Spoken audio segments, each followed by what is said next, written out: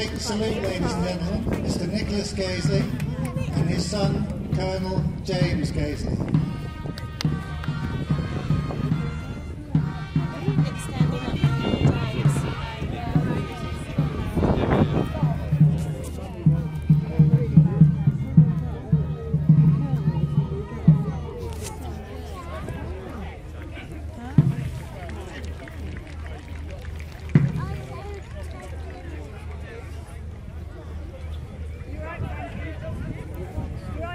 Starters leading them in. It's sort of like the proper race, isn't it, Luke, where they have to walk in. Very professional.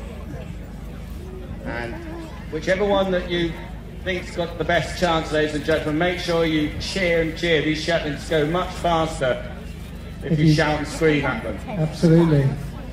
Well, we don't have any betting. We assume that Betfair have got a market going on it. Millie Hobden's got hers well primed up.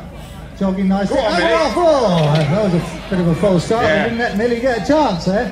Anyway, out in front is Sid McCauley in the green. They're going a bit quicker this time.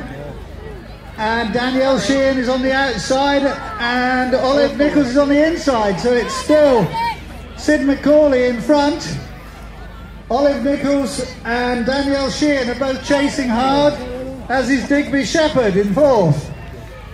But, that's going smoothly, that Sid McCauley. He was second in the first heat, but by God, he's going well this time. Olive Nichols, who was finished in front of him in the first heat, is on his tail. Oh, and here comes Digby Shepherd up the inside. Right, they're going to be out here now.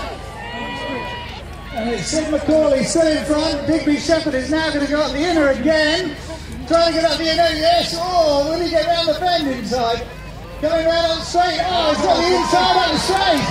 It's wonderful. Sid. Oh, very good ride. Digby Shepherd is the winner. Well done, Digby.